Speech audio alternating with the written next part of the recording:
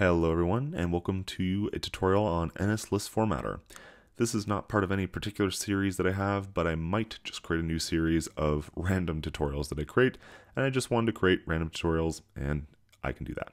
So this tutorial is on NSListFormatter, and NSListFormatter was introduced in iOS 13 and macOS 10.15, and it is kind of, as it describes, it allows you to format a list of items. So for example, if I had Lucas and I had the string Laura and I put those into a list formatter, it will format that as Lucas and Laura. And if I had, let's say, 3 people, it would be Lucas, comma, Laura, comma, and Sam in this case. So that's the general idea of list formatter, is that it will format a list of items in a locale that by default will be your current locale, but you can specify if you want it to format in a different language. The only downfall, or at least one of the downfalls that I've noticed, is that there's no way to customize this and type. So if you wanted to, say, have an ampersand for English, there isn't really a great way to do that, at least directly with the API. But those are some of how it's used and some of the limitations of ListFormatter. So in Swift, to use NSListFormatter, there's the ListFormatter class. And the general way, the easiest way to create a list of things is to use this localized string by joining method here. And we can simply put some objects in. And if I run this code, we can see we get exactly what I expect. And if I throw in a third person, you can see that it works exactly as you expect, however you have your current locale set up. Now let's look at some of the other APIs on ListFormatter. And so there's the ability to set the locale if you want, but by default it will just be your current locale. The item formatter is something that you can specify, and it will allow you to format individual items. We'll talk about how that works at the end of this tutorial. And then there's also the ability to customize or give a representation rather for objects. So if you have some kind of object, you can get this formatter to ask for a particular string representation of it, and it will format the object using that string and give you back a list of all the items. So let's talk about that approach that we were just talking about, which is formatting a list of items that are perhaps non-string items. So in Swift, I might do this by making a struct. And let's just say I have a struct for a movie, and we're just going to say that perhaps there's a localized name that we might want to represent for the movie. I don't actually know if movies are really localized, but at least the name of them. But I'm sure in other countries, they probably do change the name of some movies.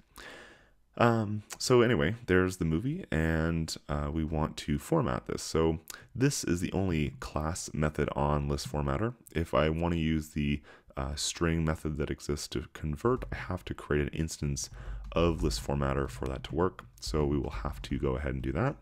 And generally speaking, there is a performance hit for initializing or creating a new list formatter. So if you're doing this in production code, you generally want to have just one instance of it instead of creating a new one every time you want to use it.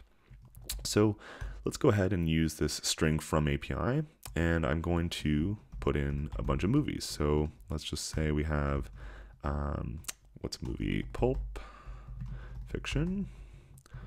We'll also throw in Memento, and let's just try out this list formatter.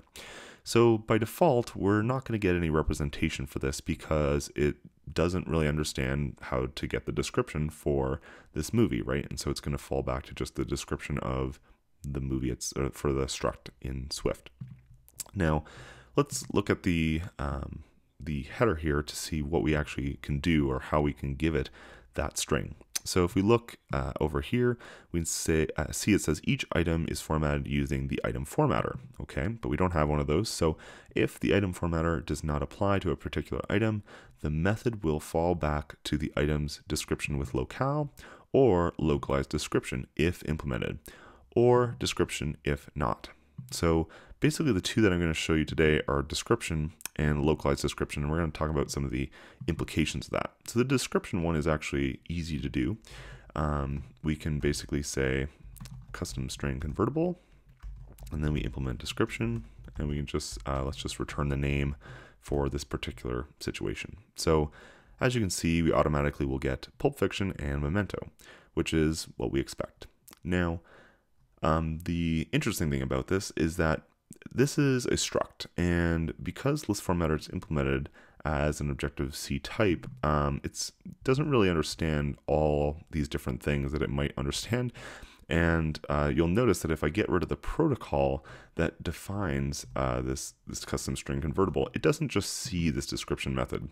So it has some weird sort of Swift implementations around it to understand that if it's a custom string convertible, it can use this description method. Now, unfortunately, there is no such equivalent for, at least that I'm aware of. If somebody does know of one, let me know in the description below or the comment section. But the other method that it says I should be able to implement is this localized description method. And what I found, though, is that if I do implement this method, it doesn't actually give me what I want. And when I say method, I really mean computed property in this case, but I'm pretty sure this is what the Swift expectation would be. But it still will not understand what this is. And I believe the reason for this is because there must be some Swift underlying way of detecting this, because this isn't a dynamic dispatch like it would be in Objective-C. So, for example, if I switch this over to be a class now, so I'm going to say this movie is going to be a class. And the reason I'm doing this is because I want to be able to tell Objective-C that this method or this computed property is going to be a dynamic property or it's available in Objective-C. And we can do that by saying @Objective-C. And now if I go ahead and run this, we will see that it'll actually give me Pulp Fiction and Memento.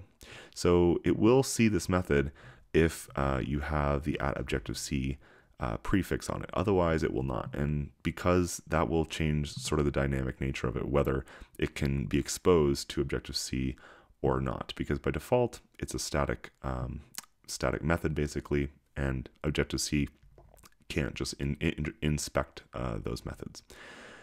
So yeah, if you want to have this work with the localized description specifically, you do have to change this to be a class, and you do have to expose this to Objective-C, at least as far as I can tell. I might be wrong about this, and if I am, feel free to correct me in the comment section below. All right, the last thing that I want to talk about is this item formatter.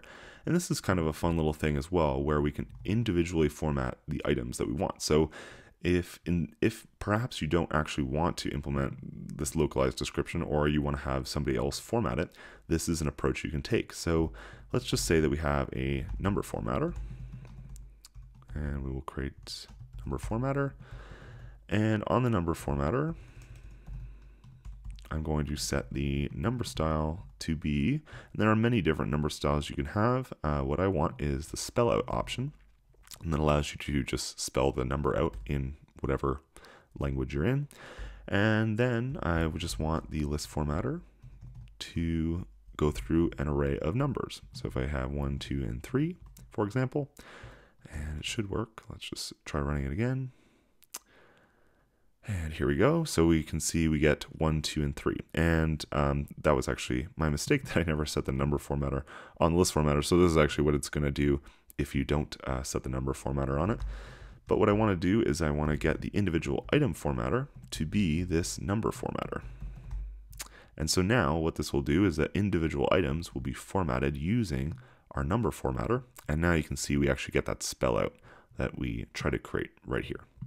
All right, so we get 1, 2, and 3. And of course, the benefit of all of this is that if you're trying to make your app work in any other language other than the one you're currently operating in, then this is a great way to format a list of items.